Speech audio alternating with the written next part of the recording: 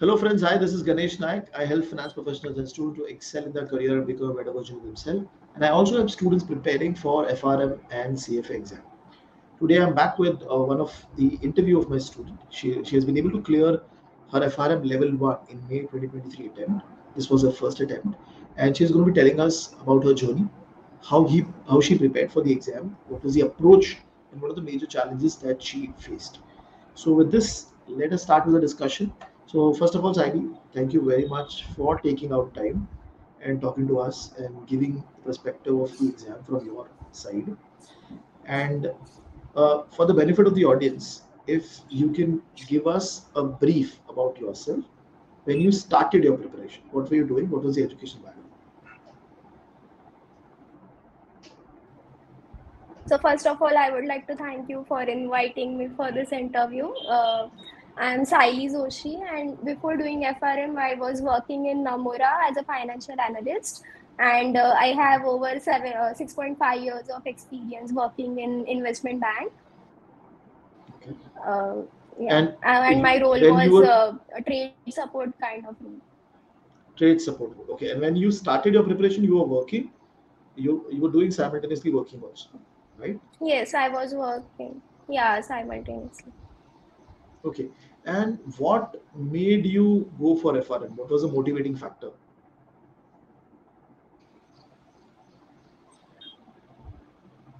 Actually, I felt like I'm kind of stuck in my career.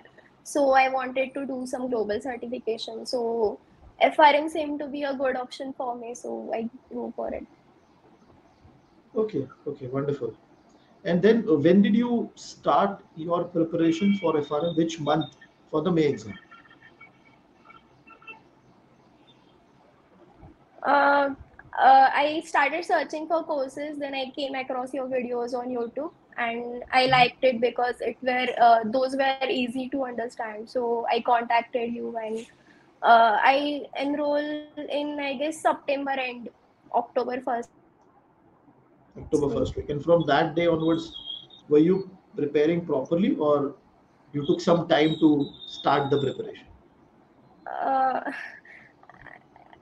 no, I was just going through your online video lectures, but it was not full fledged. I took some time to get settled, like in that studying mode.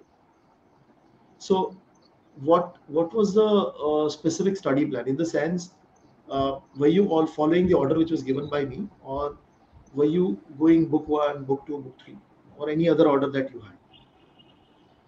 N- No, I used to go through video lectures before your live lectures.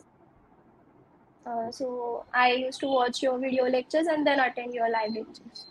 So you are basically following the order of my lectures, basically the flow of the lectures for preparation, Yes, correct?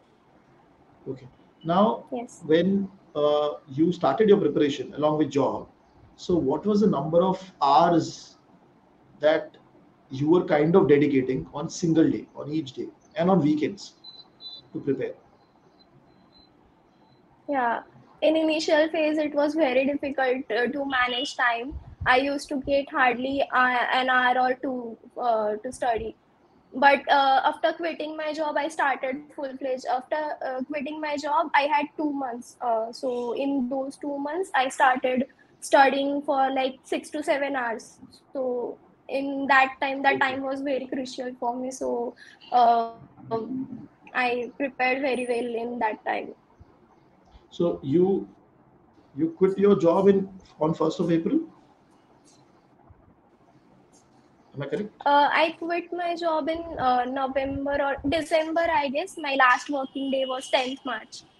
And my exam 10th was on March. 10th May. So I had exactly 2 months. Exactly 2 months. Right. But from your Yeah. October till your 10th March, you were only able to dedicate 1 or 1.5 hour maximum. That was the time frame that you were dedicating. Yeah, 1 or 2 hours. Yeah, 1 or 2 hours. And on weekends, I was studying for 4 to 5 hours. Okay. And when did you complete your first full reading of the content? That means all 62 chapters you've seen.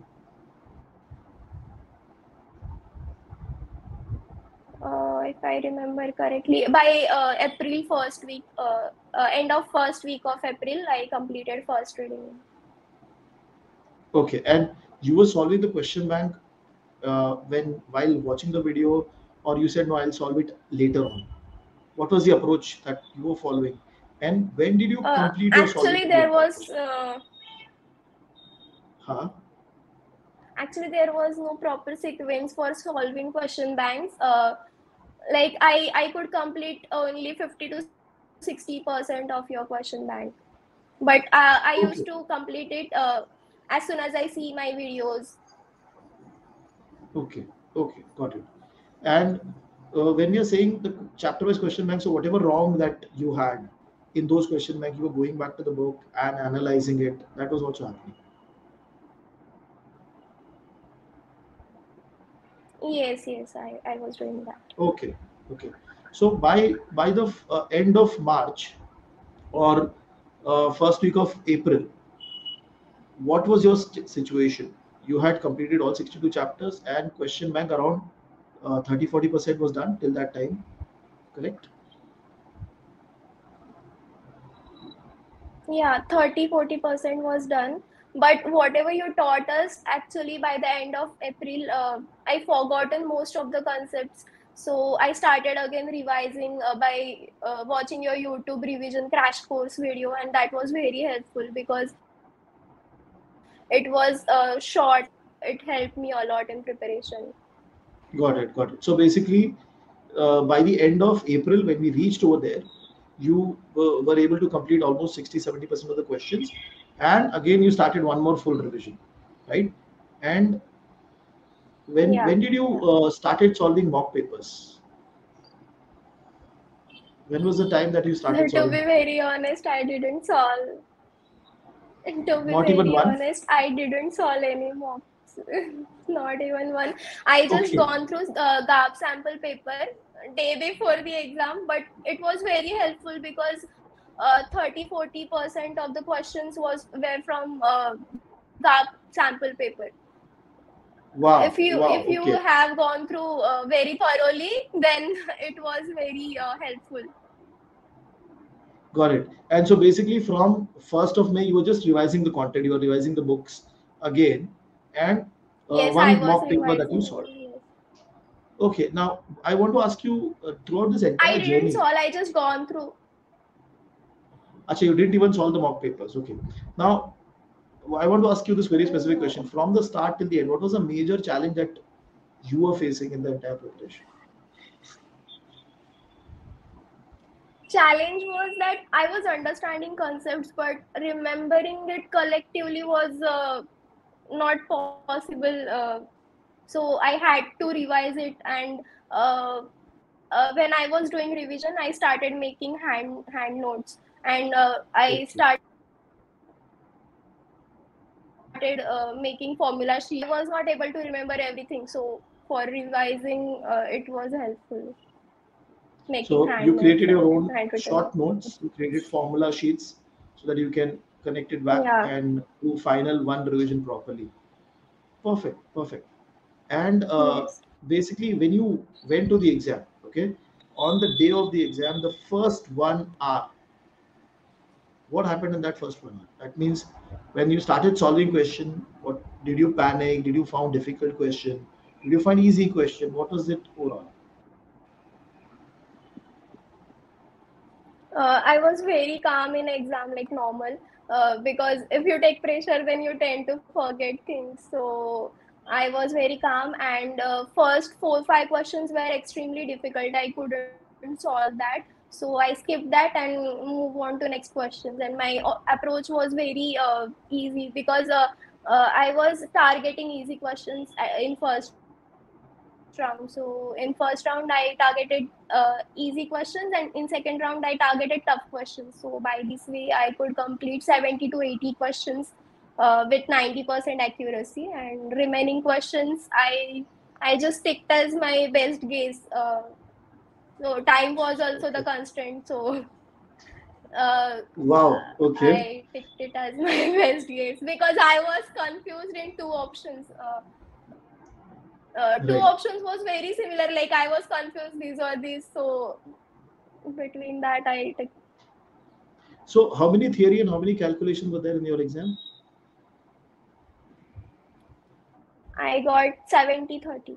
70 Okay. theory and 30 calculation And questions. 30 But theory were calculation questions were very difficult because okay. Yes, yes, yes. Calculation question. I was coming to that. yeah, So they were very difficult for you to solve or time consuming. yeah, because I got probability and that were very difficult.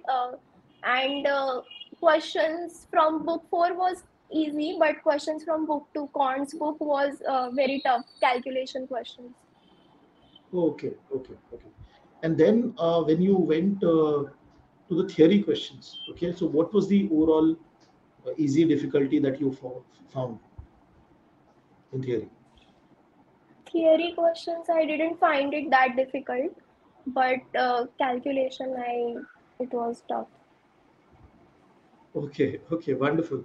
Then when you came out of the exam, was there any number in your mind that, okay, out of 100, I'll get 60 correct, I'll get 90 correct? What was that number?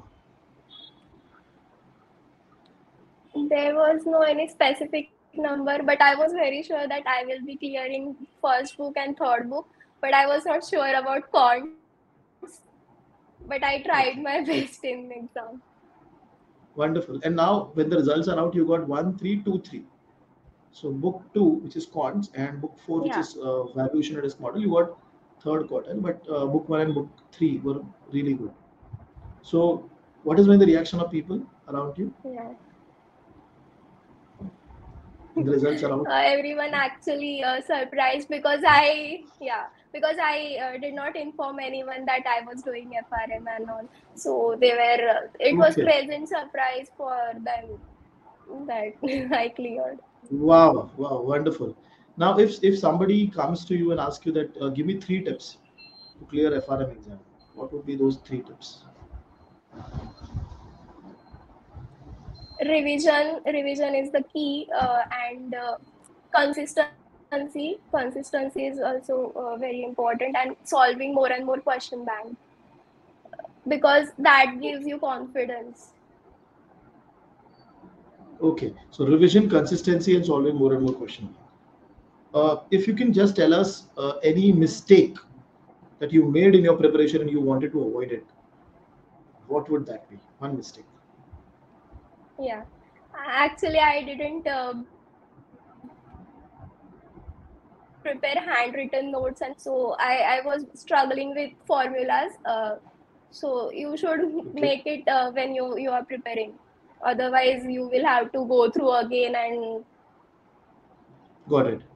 So basically, some formula sheet, some short notes will help you to revise things fast. yeah, That was the idea. Perfect. yes, Now, uh, so basically, I feel this interview is going to be really helpful because a lot of people who are watching that video, from you being from the investment banking domain, a lot of people from that side also give the exam. So, and like you said, you're facing challenges initially. You didn't solve mock papers, still you were able to clear. The question bank was also 50-60%. So I the planned to solve 3 mock papers, but I couldn't. okay, okay. But see, the reason I'm highlighting this point because there might be a lot of students who are in your similar situation before the exam, and they might feel I will not clear the exam, and your story can help give them motivation to continue their preparation. It is possible to clear the exam even without giving mock papers or even being entire. Your concept has to be clear, and you should not panic in the exam. I think so. Those two things helped in your favor to clear you the exam, right? So wonderful, Saili. Thank you very much for taking out Yes, time and talking to us because this conversation is going to be really helpful for the new students who are going to go for the FRM exam. So thank you very much. yes, thank you, sir.